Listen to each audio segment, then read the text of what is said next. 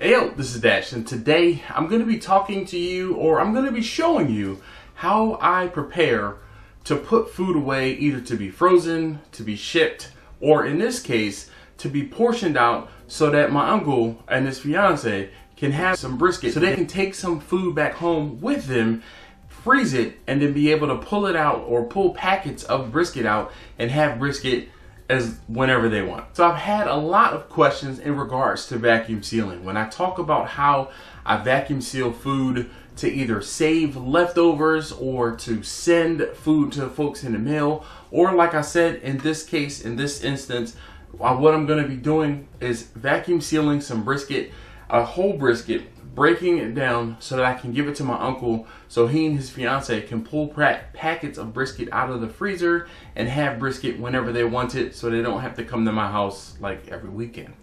Anyway, here we go. Hey yo, this is Dash.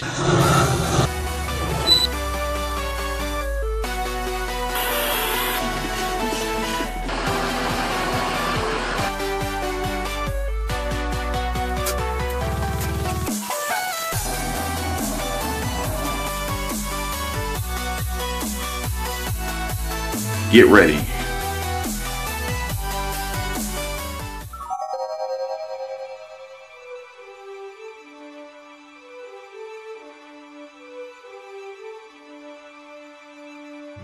First thing that I did was cook a brisket. You guys have seen me cook briskets before. I cooked this brisket on my ugly drum smoker. I'll link to a video where I cooked the brisket in the ugly drum smoker. So after I cooked the brisket, the next thing that I did was I sliced the brisket up.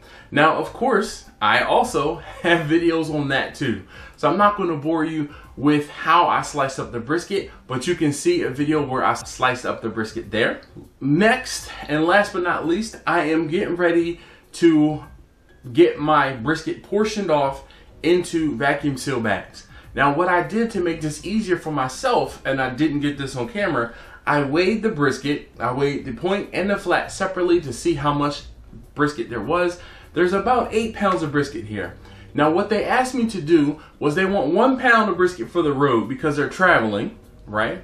And then they want everything else pretty much broken down into, and I put them in 1 pound packs. A pound and whatever vegetable or side they're going to have is enough for a meal. So that is usually my recommendation, a ½ pound of protein or meat per person. Now, today I'm doing this with brisket, but you can do this with pulled pork, pulled chicken, chicken wings, anything that you need to vacuum seal. This same methodology should apply. The first thing I do is weigh out my food to see how much I have, and then I figure out how many bags I'm going to need. So the next thing that I did was I got my vacuum seal bags together and I pre-made them.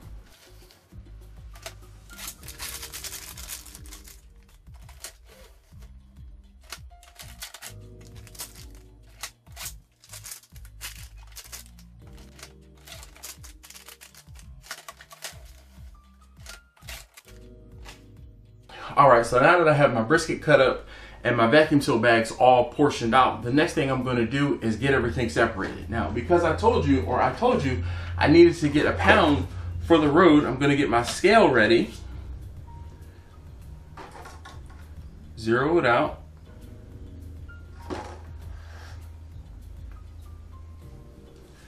tear it with the container on it, and I'm going to put a ½ pound of the moist.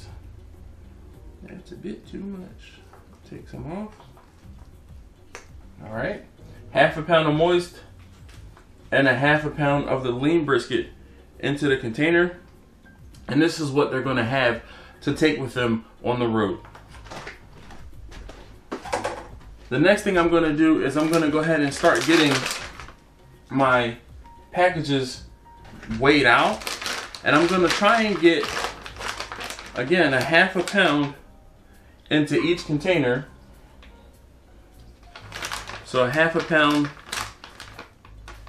of the lean brisket, and I'll also put a ½ pound of the moist brisket into each of the bags.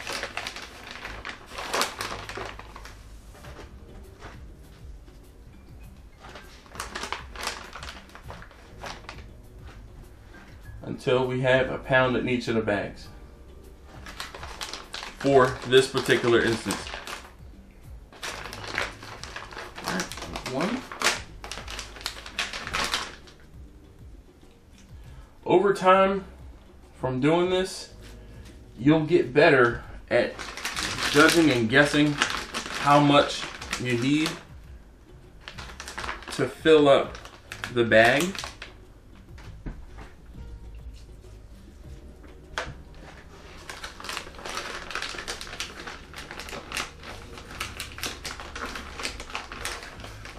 There also is no real rhyme or reason or right way, correct way, or wrong way to get the food into the bag. You kind of just have to get it in there.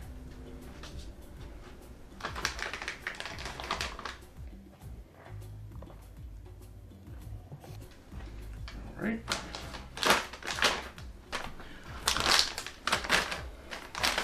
Now I could stay here all day and try to get it exactly to 16 ounces.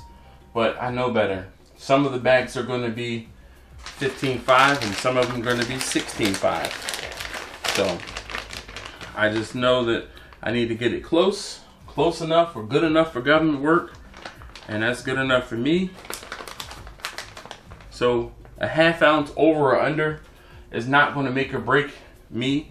That last bag could possibly have a little bit more brisket, and it's all going to him, it's all his, so it's not going to make that much of a difference. Now, where it would make a bigger difference or a big deal, or be a big deal, is if I was selling this to multiple customers. Then I'm going to make sure that I get this to the exact weight.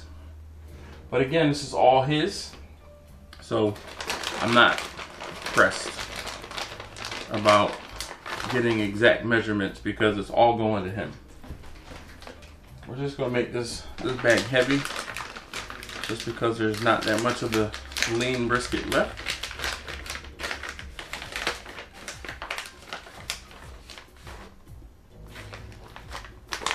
Yeah, this is almost a pound right here, and then we'll just put everything into the rest of this bag and call it a day.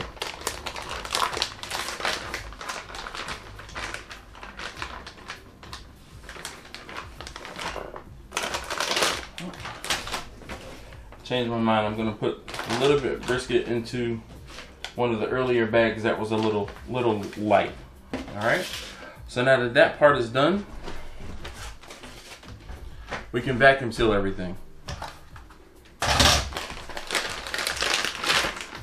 Just going to roll the bags up, and your vacuum sealer, however, may vary.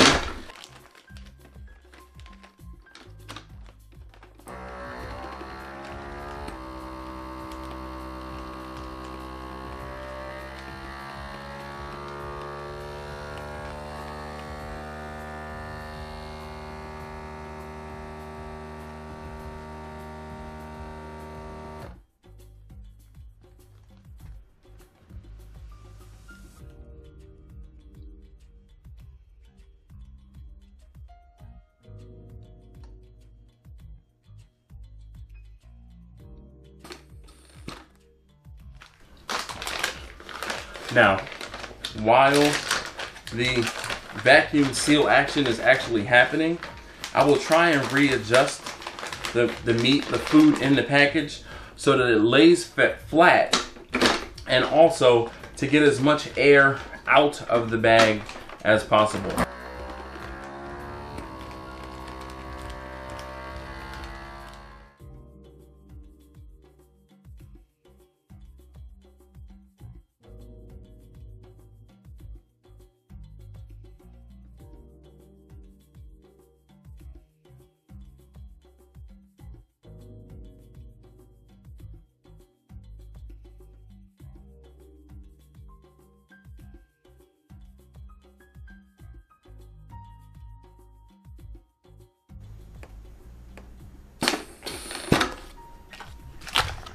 Now, one of the things that you saw, or hopefully was captured in the video, one of the bags I had a bad seal on the bottom. What I ended up doing was actually just putting it inside of another bag. So, you know, pro tip, maybe keep an extra bag on hand so that when and or if you have an issue or a problem, you can go ahead and just use another bag, as opposed to keep doing the same thing over and over and over, expecting a different result. You know, that's the definition of insanity. All right, so here's a little bit of after video, or a little bit of video after the video, because I realized after I was done, I never showed you guys what I do or how I do what it is I do with the jus from the brisket. Now, people always say au jus. Au jus means with juice. We're just talking about the juice. We don't need to say the with juice. Okay, so all of the seasonings and everything like that, they just settle on the bottom of the container. So what I'm gonna do is kind of squish and move this around so that the seasonings get distributed. And then I'm gonna go ahead and pour this 2-ounce cup. Is gonna go in a container that they have for the road. And then this cup is going to be what they're going to take with them, and they can keep this in the refrigerator and have some of the jus whenever they need it, whenever they pull out one of those packs. And it'll keep in the refrigerator for quite some time. But more often than not, when I've asked my uncle about it, he said that they really don't need the jus when they pull a pack out of the freezer, or once they thaw it out and warm it back up, it's fine. So there you go. All right, so there you have it. Again, quick and easy how to vacuum seal some food that you did. Either, again, if you're shipping it, if it's leftovers, if it's a meal prep type thing, or in this case, like I said, I'm getting it ready so that it can travel back to Philadelphia. Thank you so very much for watching this video. If this is your first video, please go ahead and consider subscribing. If you are already subscribed, make sure you let me know by leaving a thumbs up down below that you enjoyed the video. If you like what you saw, or if you learned something today, please make sure you go ahead and leave a comment down below with some feedback or any questions you might have. Don't forget, we go live every Wednesday night at 9 p.m. Eastern. We do the barbecue thing. We talk about something barbecue business related most times in the first hour of the live stream. And in the second hour, we shoot the breeze and we talk about whatever it is. And we kind of just get together and have a little bit of a party on a Wednesday night. So if you're so inclined, please do join us. Not just me, but join us for the live streams on Wednesday nights at 9 p.m. Thank you so very much again, and I'll see you next time. Oh, butter, baby.